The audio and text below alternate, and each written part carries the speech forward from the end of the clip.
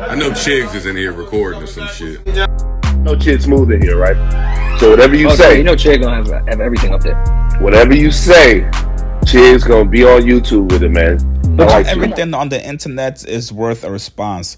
What's up, guys? It's your boy Chig Smooth. So you guys know Akademiks and Freddie Gibbs have been beefing back and forth. Freddie Gibbs is also currently beefing with rapper Benny the Butcher as well. Somebody tweeted Freddie saying, "Damn, NAS took his verse off Freddie Gibbs' song because of his online antics." Apparently, Akademiks said this and confirmed it on his stream that NAS wasn't too happy with Freddie Gibbs' online antics, so he took his verse off. Obviously, you guys know Freddie was gonna catch this and respond back to it. He said, "I never had NAS on a song. Hit Boy put me on his. This will happen when you get news from Akademiks.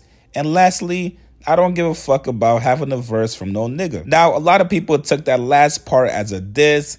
People started tweeting Freddie Gibbs saying, "Hey, are you trying to diss NAS?" Well, he responded back saying, "I got love and respect for fam, but I never asked fam for a verse. Fact, show me the song he allegedly took himself off at Akademiks." Now, I thought this was a little bit confusing because when you go to Spotify, NAS actually does have a song with Freddie Gibbs. It's called Life is Like a Dice Game, and it features Corday and Freddie Gibbs. So Freddie Gibbs does indeed have a record with NAS. Now, if Akademiks was maybe referring to another song that Freddie Gibbs did with NAS separately, then that's a different story. I'm not even sure if Freddie Gibbs remembered doing a song with NAS, but by his response back, it really doesn't seem like he knows the song exists. This is yet again another tweet that Freddie Gibbs should not respond to. You don't have to clear everything up, Freddie Gibbs. Tell me what you guys think about this, man. Do you guys think NAS actually took one of his verses off from Freddie Gibbs? I don't think NAS is that petty, and I don't think he even pays attention to anything going on online,